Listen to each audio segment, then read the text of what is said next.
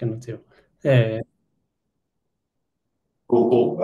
Hi everyone. So today we have exciting guest, Amir Hertz. So Amir Hertz is a research scientist at Google, working on extending image editing capabilities using generative models. He completed his PhD studies recently. It's currently under review in the Department of Computer Science at Tel Aviv University, under the supervision of Professor Daniel Cohen-Orr and Professor Roger Girius.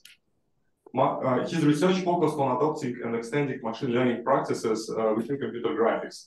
Specifically, he developed models and methods for 3D shape generation, texture synthesis, 3D modeling, and meshing. And without further ado, please welcome Amir Hertz. Okay. So thank you very much for the introduction. Can you hear me fine? Yes, we can see you. See your slides. Yes. Okay. Yeah. So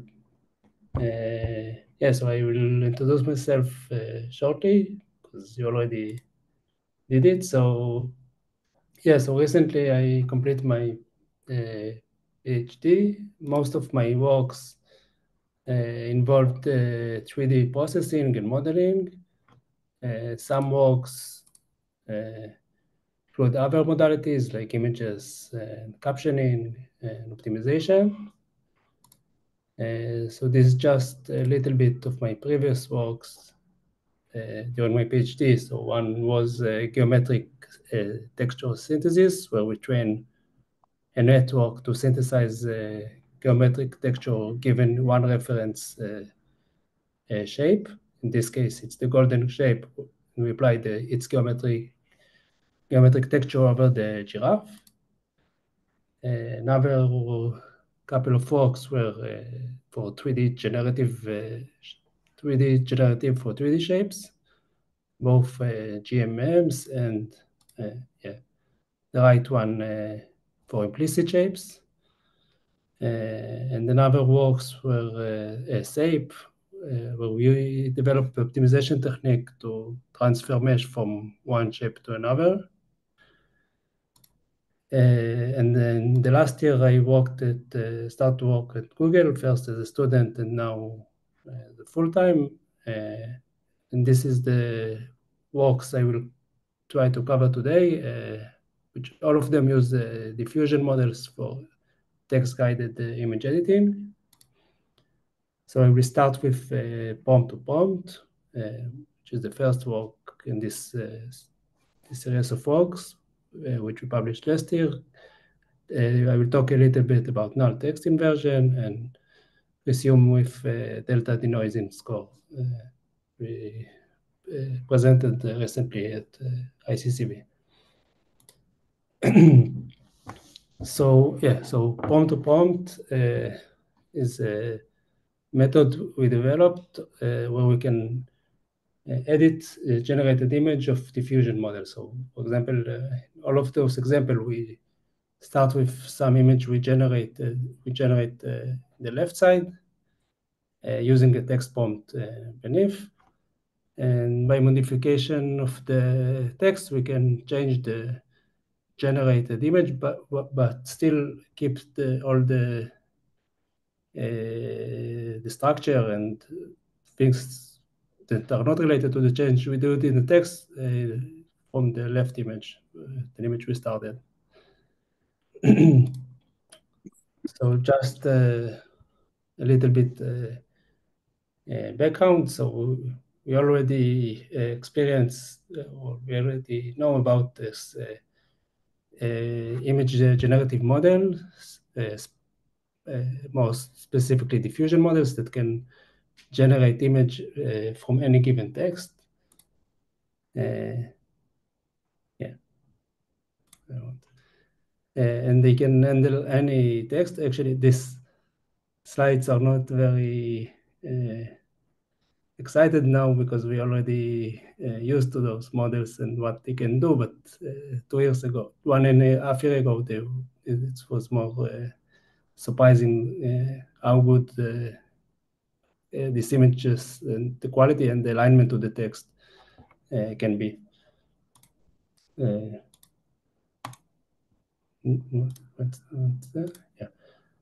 So in our work, we try to see what happened if we start with some image that we generated, and we just want to do some small change to this image. So, for example, in this example, we start with a cat riding on a bicycle, and we want to change the color of the bicycle to green.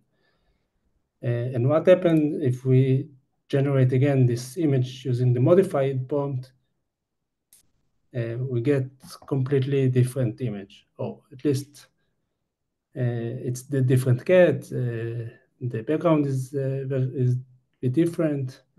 And if we continue to make more modifications, or if we change the animal, or change the bicycle to be candies, or change it to be city, we get much more different images than from the image we start with. And these are the results with our method, prompt to prompt.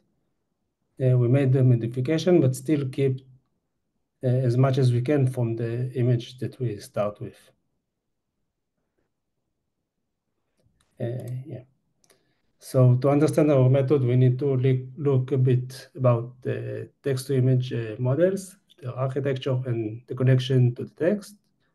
So all of these diffusion models are several types, but during inference, we start with some random Gaussian noise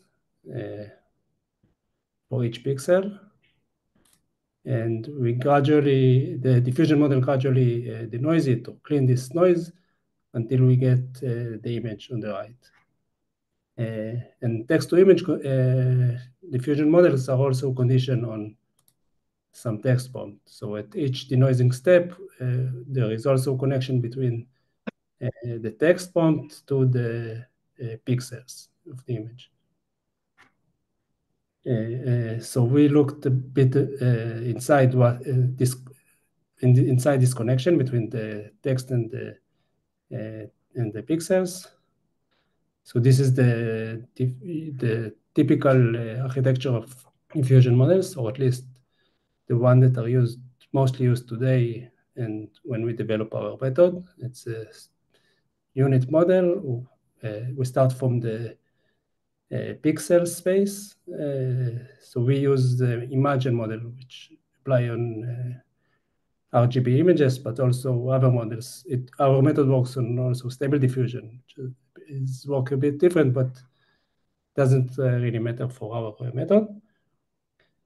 So the connection to the text happens in some layers inside these models, deep layers. Specifically, they are the cross attention layer. So you might know them from about those kind of layers from text, like GPT models and those kind of models. But in text-to-image models, we have one input from the left, which is the pixels. So in this example, it's 16 by 16 with some deep dimension of the pixels from left. And from bottom, we get embedding of the text. So we get them using some frozen language models. It can be T5 or CLIP, any other language model. These text embeddings are projected to keys and what we call keys and values. This is the multi-head attention framework. The pixels are projected into queries, so they are still in the same. We have the same number of queries as the number of pixels, and same number of keys and values as the number of text tokens. And in this operation, we calculate attention maps that basically says which pixels should be updated by which token in the text. And this is give us the update to the pixel, the multiplication between the attention maps and the text values. So another way, if we look on these attention maps, So we can visualize which word contribute to which pixel in the image. So for example, the cat, the pixels that are really in the cat area are the ones that are updated by the value of the word cat, as we might expect it. It's not very surprising, but this is what happened in the diffusion model. So as we might expect, each pixel get more values or more updates from the words that actually semantically described it. And it happened even for some more abstract things. So for example, here the word birthday is mostly contribute to the pixels of the candles and the decoration on the cake, as example.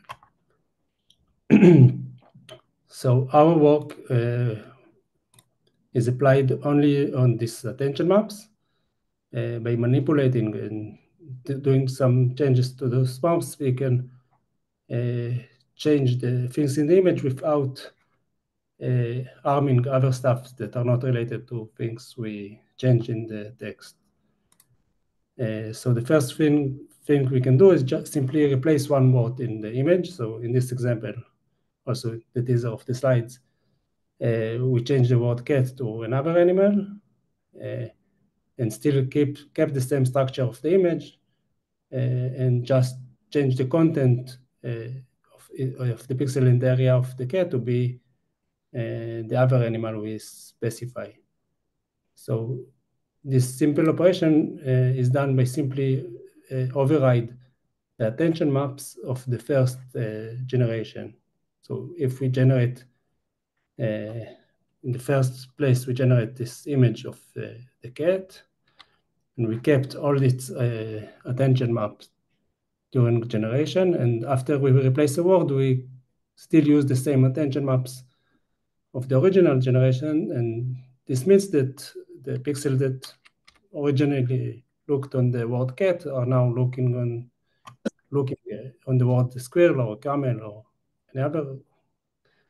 And this kind of operation guarantee that we have the same structure in the new generated image. Amir, I think there was a question on Zoom. Nadir, do you want to ask a question? Sure. Yes. This looks really great. I'm kind of wondering about the attention maps that you're demonstrating. At what layer are you looking at, or are you doing some sort of averaging over certain layers, or? In this visualization, we show average of all of the layers and all the heads, and just upsample them to the same resolution. Okay, thank you. Yeah, feel free to interrupt me. I cannot see the Zoom chat because Yeah, I will let you know if it will be. because the screen, the PowerPoint took over all of the screens. There is another question. Yeah. Sure. Thanks. I have a question about the representation of tokens. If you get the representations after the pre-trained language model, it is highly probable that they are highly contextualized. Is it a good way to interpret them? I mean, you showed the attention map. Since they are highly contextualized after the pre-trained language model, is it a good way to show them? I don't know whether you get my point or not. I'm not sure I understand, but we don't change the sentence completely. So which did you get the representation? From which layer of the language model? The output, the this text embedding, they are contextual and they are from the last layer of the text models. Notice, but we still, the values are, we don't override the values, which are, they can be different by changing the sentence. We only override the attention maps. So if we change the changing of the embedding, we still get different values after we override the attention maps, but it's like we keep the keys and but by overriding the attention, we actually lock the keys and the query from the first generation. But the content can be different. Thanks.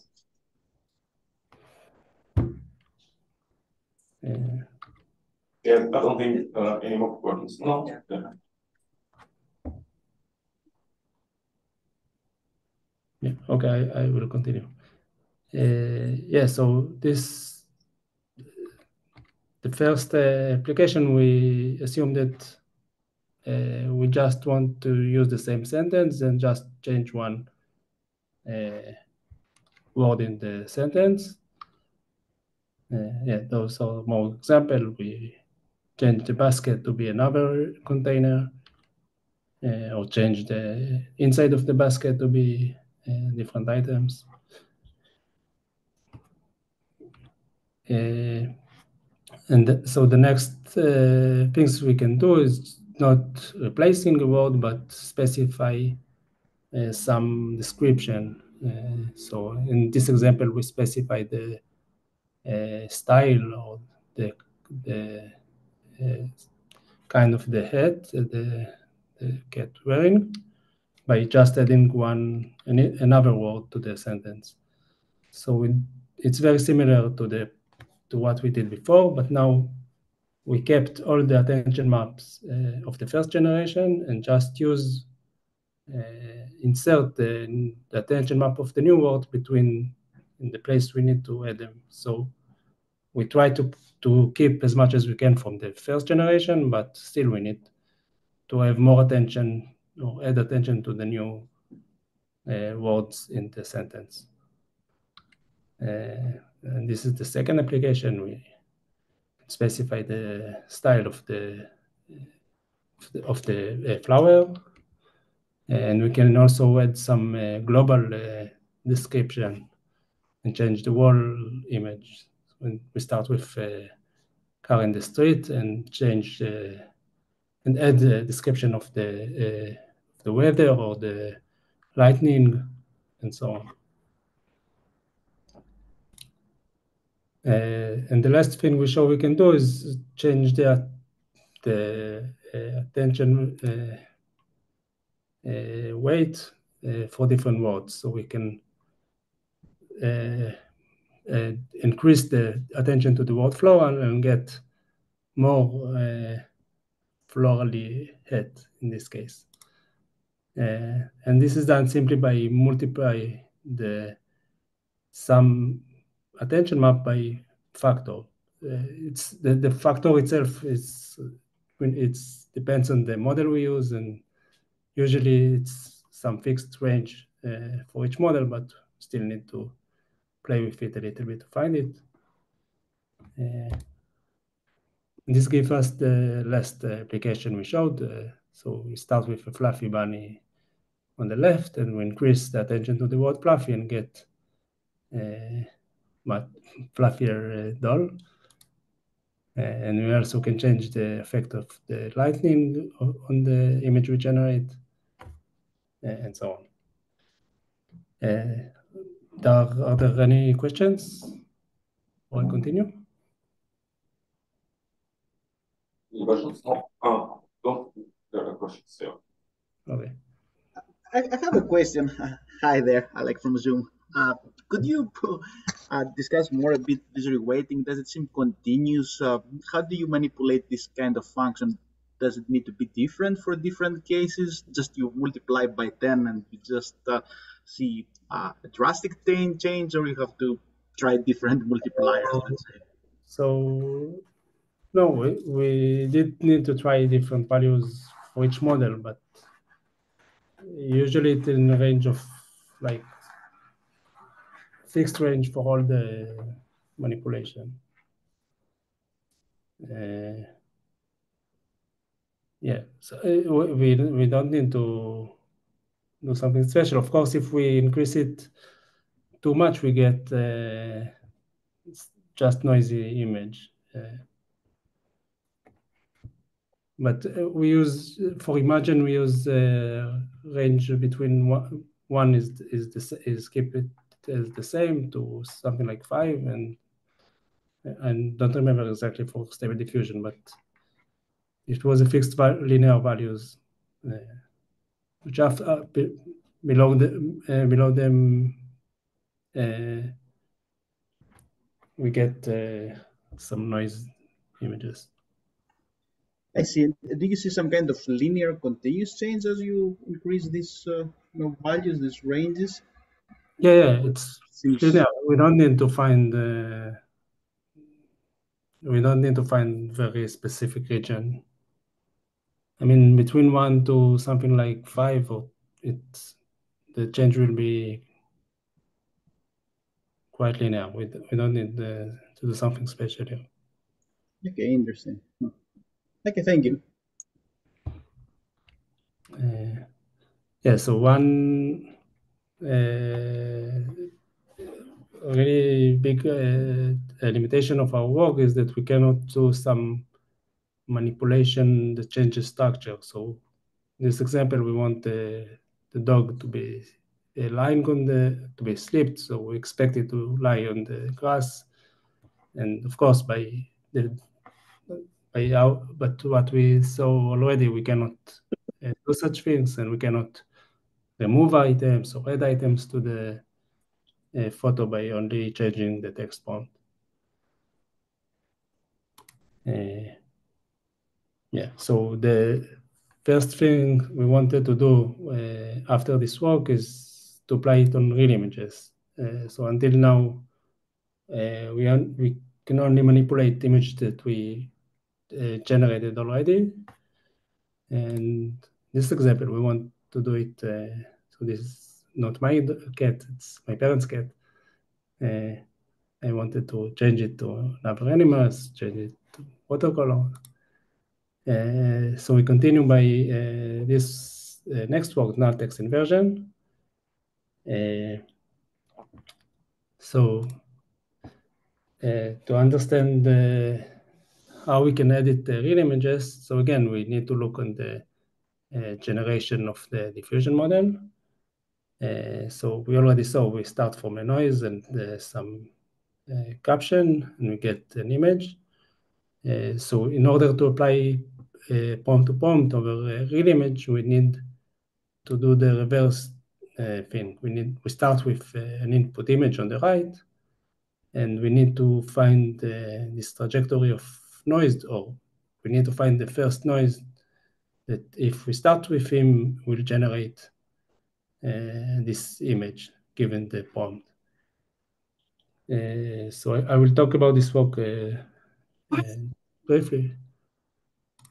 This part is called inversion. So there are actually a way to do it in diffusion model. All you have to do is just start with an image and do the exact same thing as you did during inferencement in the reverse order. So we start from an image and the text.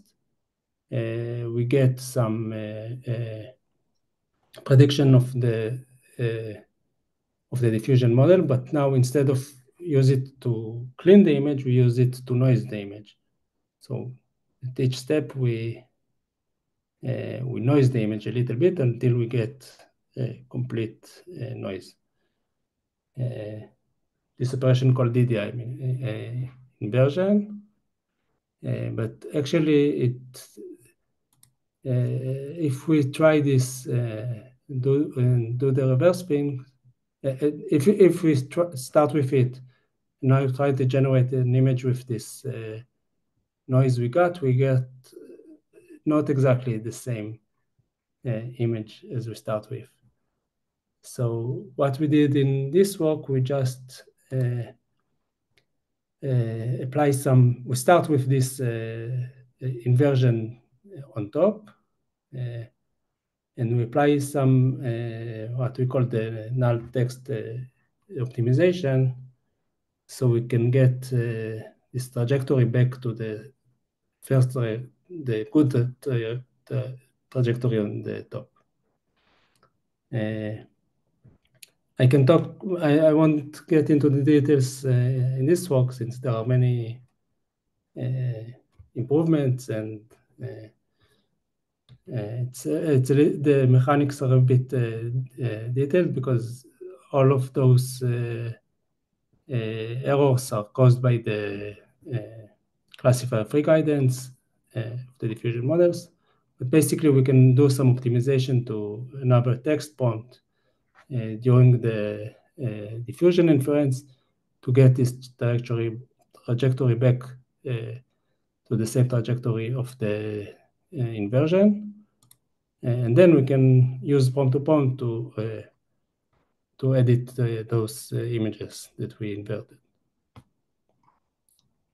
So we start from the image on the left top to this null inversion, and then we can change the text prompt that we describe this image to edit it the same way as we saw before. Yeah, there's some more examples. And then, another follow-up, not by our follow-up work, not by our team, but they basically use prompt-to-prompt to generate synthetic paired images, instruct pix to pix, and then using those large data set of input image, output image, and text instruction, they can generate, fine-tune the diffusion model to directly apply the editing on real images, which is very cool. And it's an alternative way to do editing on real images. Another cool work, also not by our team, is extending this inversion and prompt-to-prompt ideas to videos. So I don't know exactly the details, but they start with a video and fine-tune it, the diffusion model to fit this to fit into this video, but then use some similar manipulation to prompt, as you can see on the bottom, to change things in the video, like changing, as we saw before, changing the cat to a tiger in each frame, and so. Yeah. So the last work I will present today is the Denoising Score, which is another text-guided image editing technique. So again, we start with an image, add some text description that can change some specific things in these images.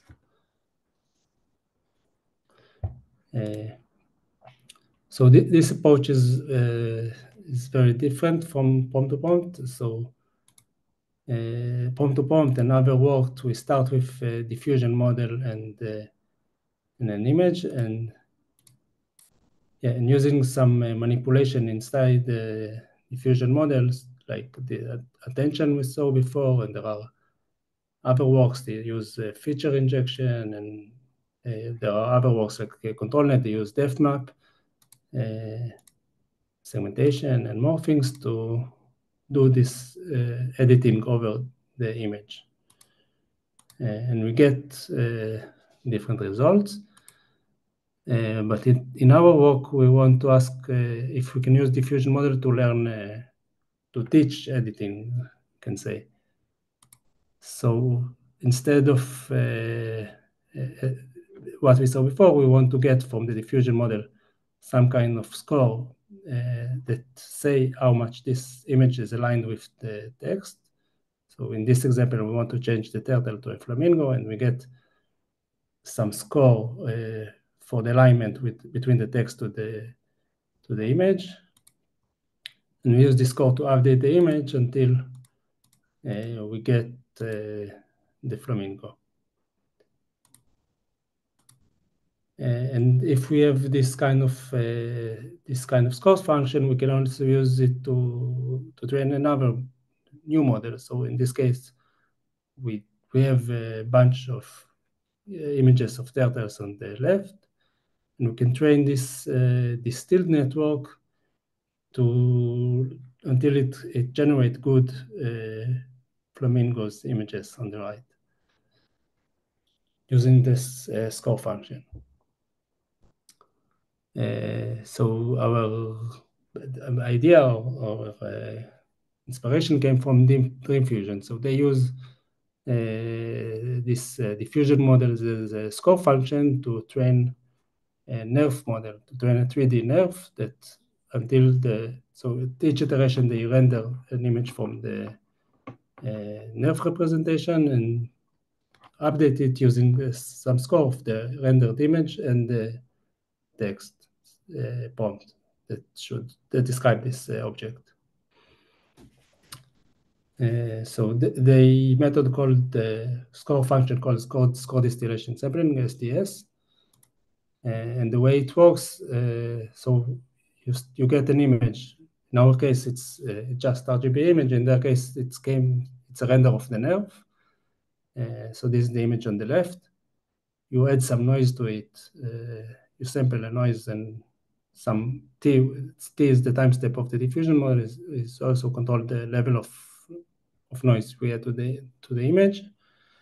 And then we use the diffusion model with the target prompt. So in this example, we use the text of flamingo flying a kite.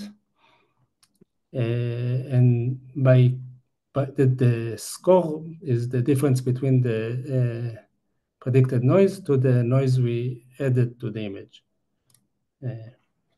So intuitively, if we have an image that match the text, so if it was the image we already had the flamingo in the image, then this difference should be low because the text, the predicted noise should be similar to the noise we added. We don't want to, it should direct it to the same image that we start with.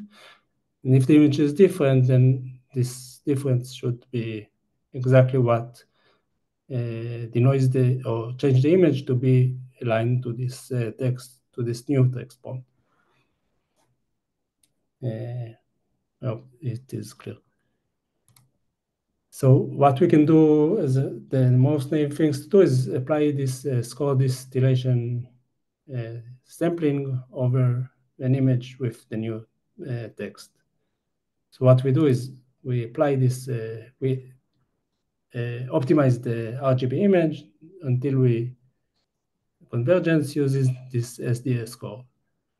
And as we can see, the image we get much more alignment to the text description, but also the image become much more blurry, especially the background, which is not described by the text.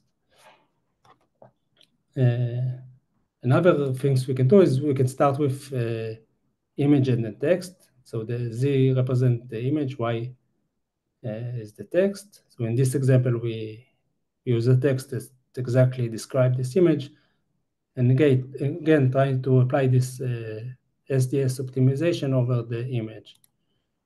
And we get a similar behavior to before. The turtle changed a little bit, the kite also changed a little bit, but the background became very blurry.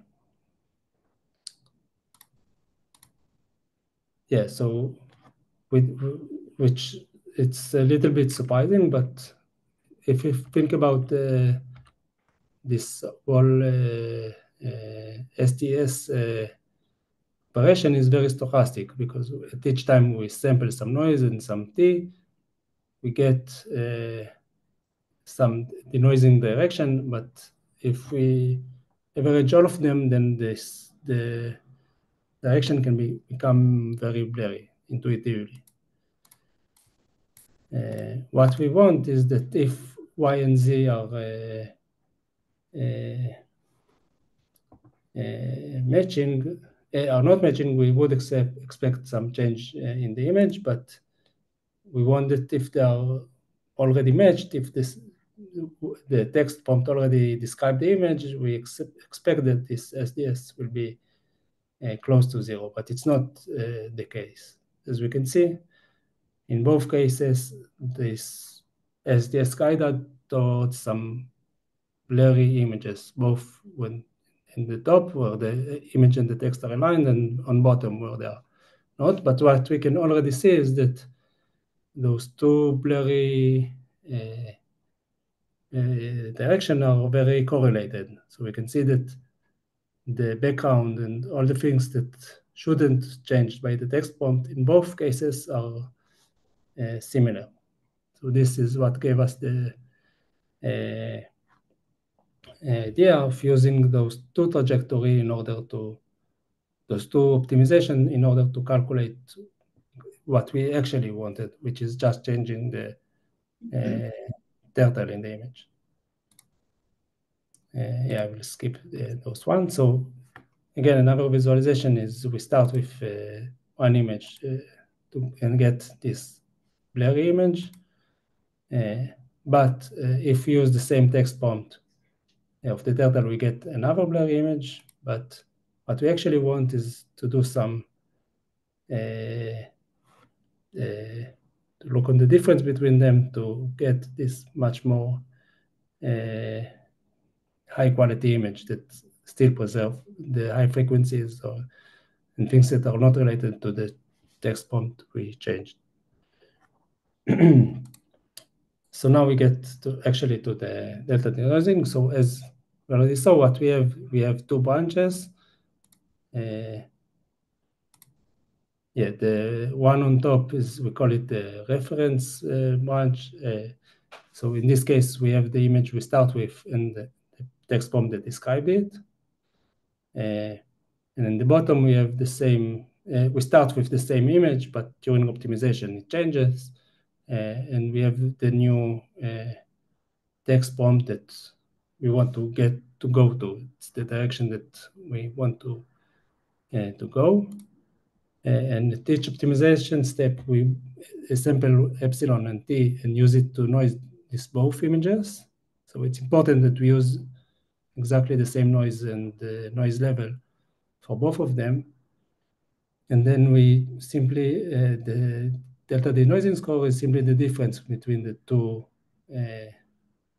noise prediction. So it's actually,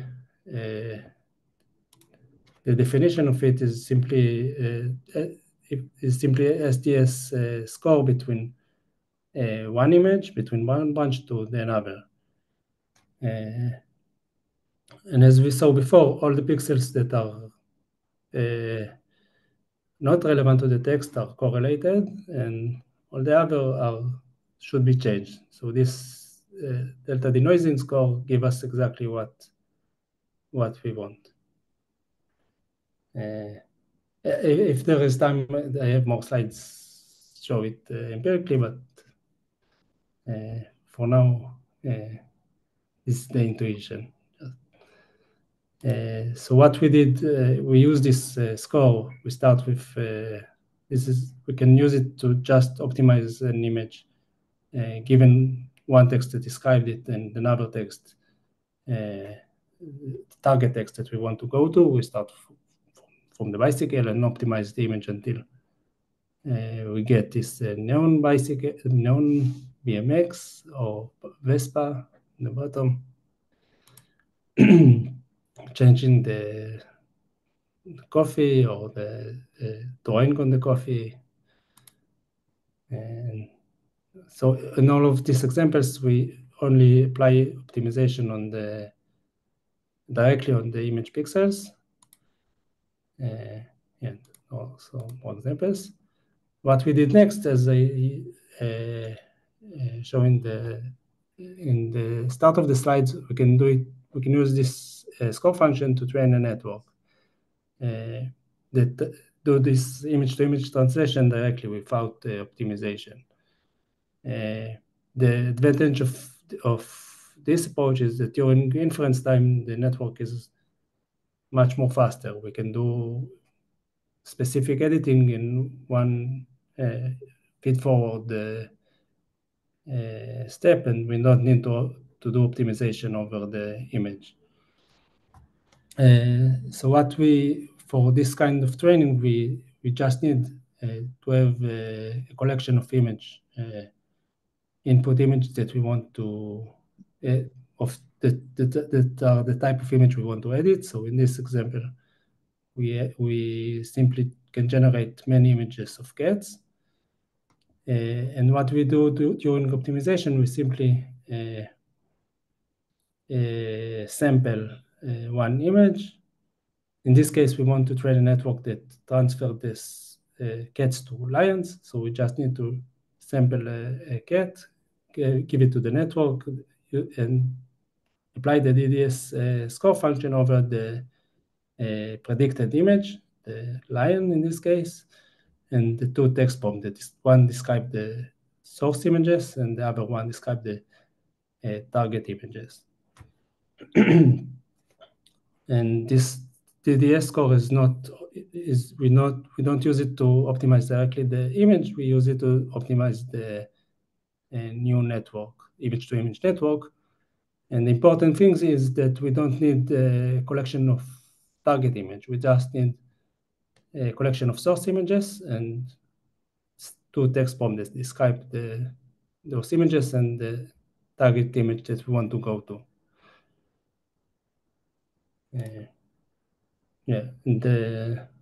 And another things we can do, we can train a network for many or several editing tasks. So in this case, we also condition the network on the animal we want to change this image to. So in this example, at each training step, we also sample some edit operation, and then we can train this network to do several things.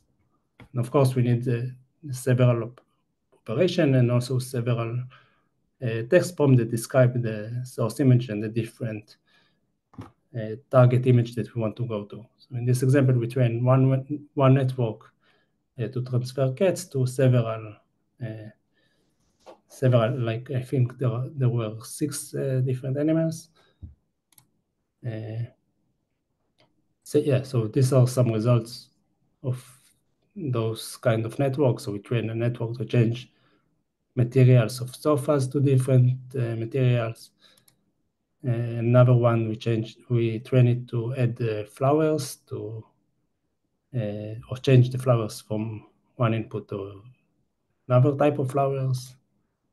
And as we saw before, to change the animals, change the cats to different animals. That's it. If there are questions, I will be happy to, or clarification, I will be happy to go over or to go over more details of any work. Other questions?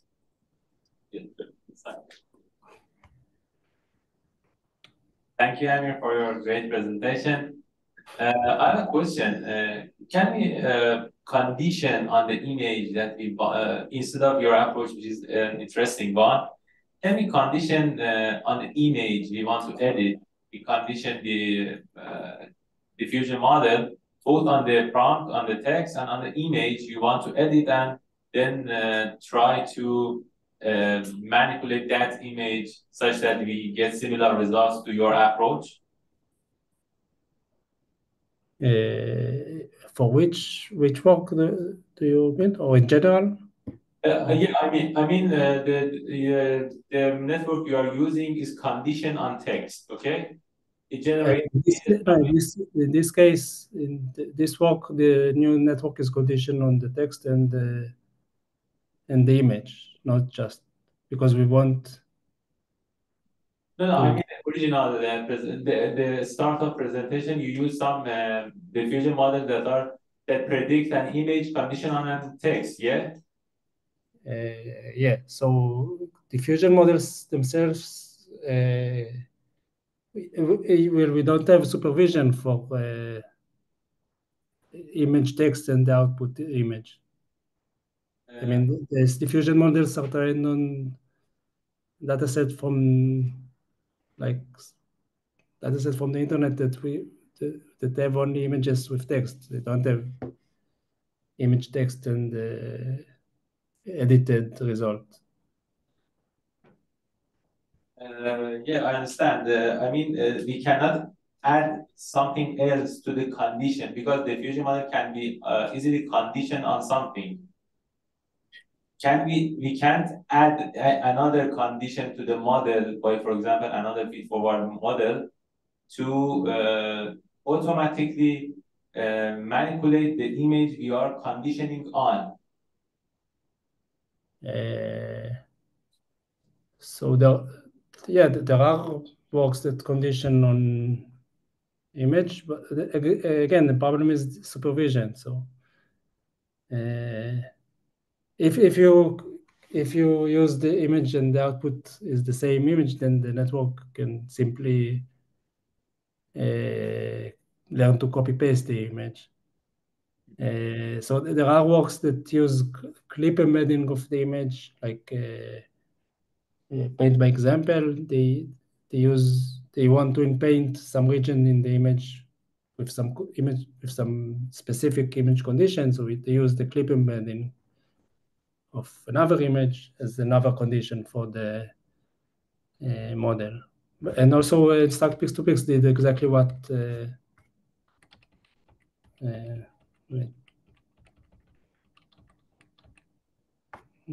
not sure. So yeah. So what you said, it's exactly what no, reverse direction. Yeah, it's exactly what in Stack Pix2Pix did. They give the model one image and the text prompt, and they have a supervision using prompt to prompt for the edit image. Thank you. Any more questions? Thank you for your presentation. I have a question for your null text optimization work. So how do you get the caption for the input real image? Is that user specified or some or using some other model that we can generate the caption? No, so in this case, we assume that the user can give us the caption of the image. But yeah, it's the caption itself is important, because if you use different caption, then you can do different kind of editing using prompt to prompt. So actually, I have a hidden slide, I think.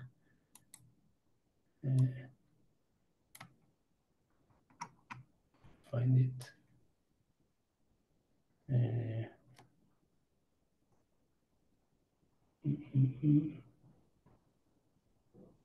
No, it's not there. No, I don't have it, but yeah, you're right. We need the caption, and also if, for example, if we don't describe in this case, if we don't describe the baby wearing a shirt, we just say baby lying on the sofa, then it will be harder to edit the shirt of the baby. So yeah.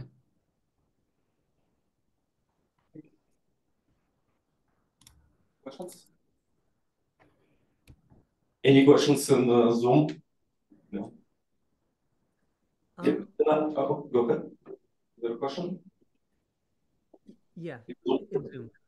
Okay. go ahead. Yeah, sorry. Yeah, great presentation. I'm kind of wondering, could you have used the supervision from your original paper for the DDS paper, the delta denoising?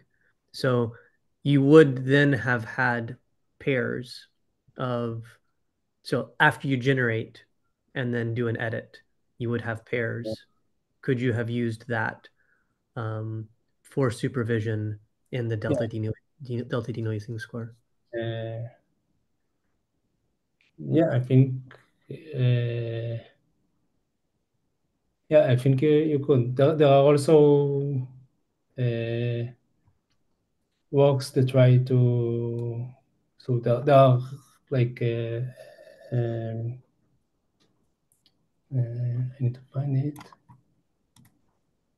This one, I mean, the last work in this.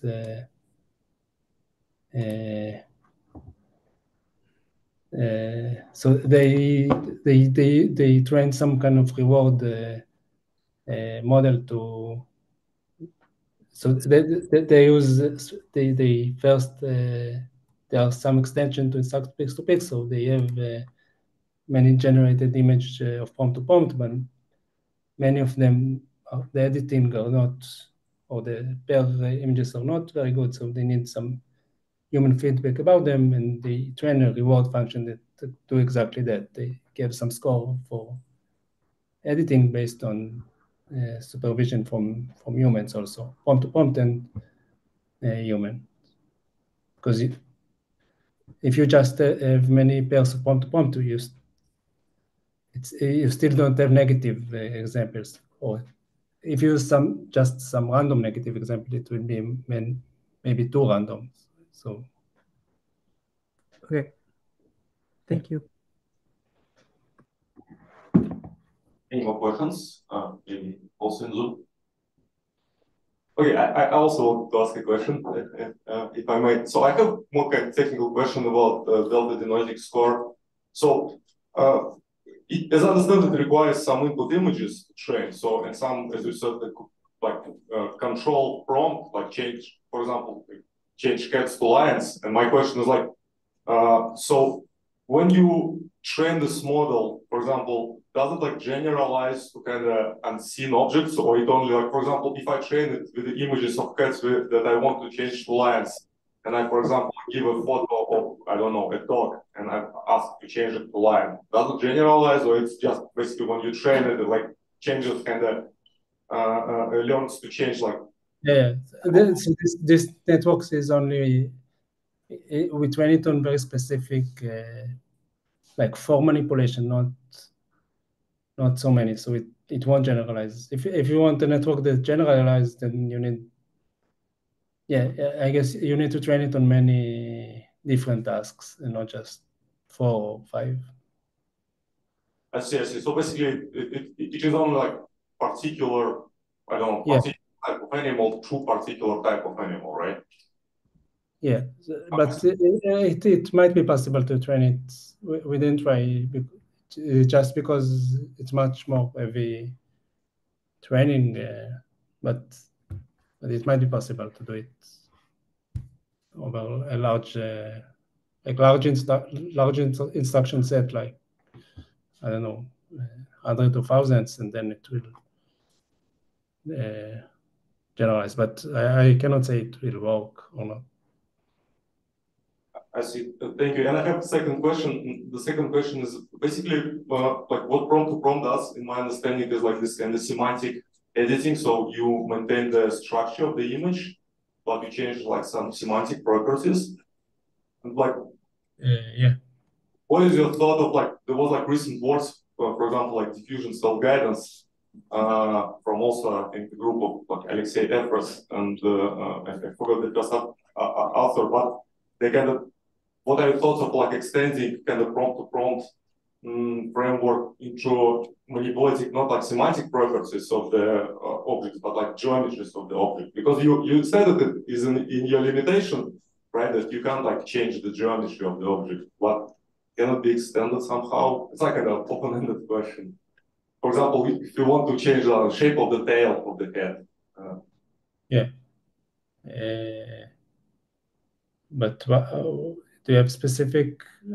Not sure which work. Sorry.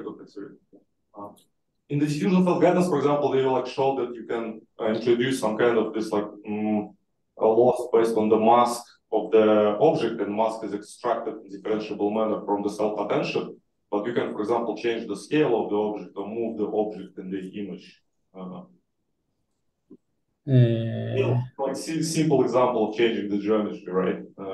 Yeah, I didn't see works that really change the geometry that work robustly on many examples. I think if you try to change it, I mean you need to both condition on the input image and the new geometry. Yes, so there are works to try to first predict the mask of the new image and use some self-attention from the new generated image to the first one. But I play with it a bit. It doesn't work as well as you expect. I think you still need some supervision of maybe from videos or things like that you can really get some pairs of the new geometry and the image before and after. I see. Yeah. Thank you. Any more questions? Also in Zoom. Oh, okay, we're out of time. Yeah. Okay, let's thank Amir again for the great talk. Thank you.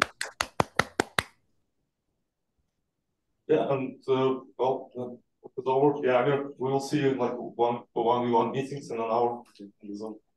Thanks. Sure. We'll see you. Thank you.